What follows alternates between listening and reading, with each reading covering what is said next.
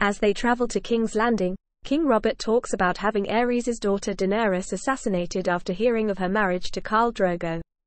When Eddard protests, Robert reminds him of what Aerys did to his family.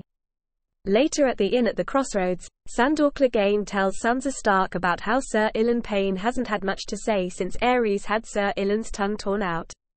When Eddard arrives in the Great Hall of the Red Keep, he is confronted by Sir Jaime Lannister, who expresses his bitterness at Eddard for judging him over his killing of Aerys, especially after he killed Eddard's father and brother.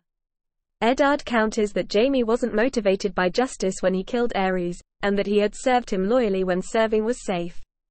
Sir Barristan Selmy of the Kingsguard recounts to King Robert I Baratheon how Aerys ordered him to destroy the Kingswood Brotherhood. Selmy himself killed their leader, Simon Toyne.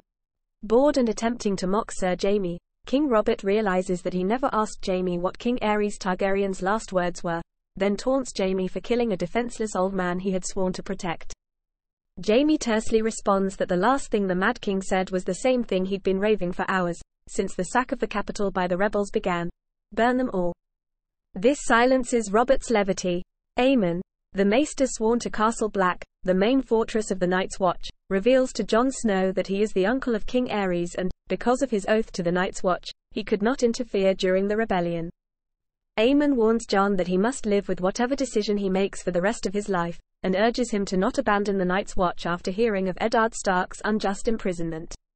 Grand Maester Pycelle recalls that King Aerys was initially a good man.